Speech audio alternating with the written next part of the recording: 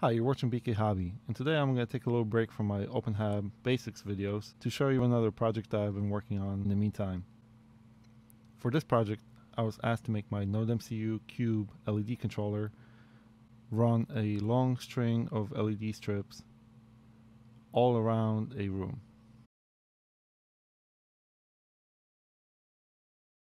I'm using these WS2812 IP65 waterproof LED strips with 150 LEDs per 5 meter string. I have 3 of them connected in series for a total of 450 LEDs. Now, a problem that you don't usually run into with shorter strings, like the ones I was using for my holiday light decorations, is that when you have these long strips of LEDs, you get voltage drop along the string. Another problem is that the power that's required to run the LEDs does add up as you put together longer strings. For example, for these WS2812 LED strips, they use about 1.8 amps per meter at 5 volts. So for a 5 meter string, that adds up to 9 amps. You could use a 12 volt LED strip, which runs at a lower amperage, but I like using the 5 volt strings only because they allow me to connect my NodeMCU controller directly to the LED strip to get power from.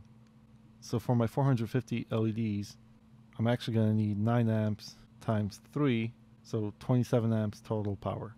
So for this project, I'm using a 5 volt 200 watt DC power supply, which will be good up to 40 amps, and we'll have plenty of power to run these LED strips. Now, one thing I was worried about is the LED controller being able to run a string of 450 LEDs, because I had never run a string that long before. But it seems to do the job just fine. I did use the 160 MHz CPU setting in Arduino for the NodeMCU, just in case.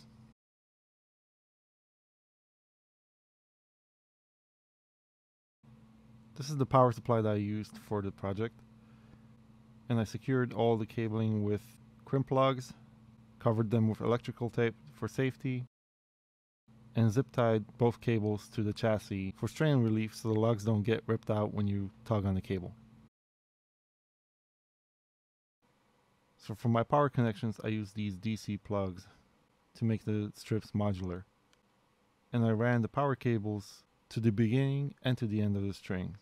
That helps maintain 5 volts at both ends of the string. Without the back end of the string connected, the voltage drop becomes too great for the LEDs to even turn on. However, to maintain a constant voltage for the middle string, I also had to run extra cable along the back of the LED strip. Since I'm connecting 3 LED strips together, I ran the backing cable on all 3 LED strips and just wired it to the DC plug at every end. Again, this just helps maintain a constant 5 volt supply at every connection point. So this is just something to give you an idea of how to run longer LED strips with my NodeMCU LED controller. In this particular case, these LED strips will go into aluminum channels and be installed along the ceiling of a room for some cool lighting effects. I'll post links to all the products used in this video just in case you want to make your own long LED strip.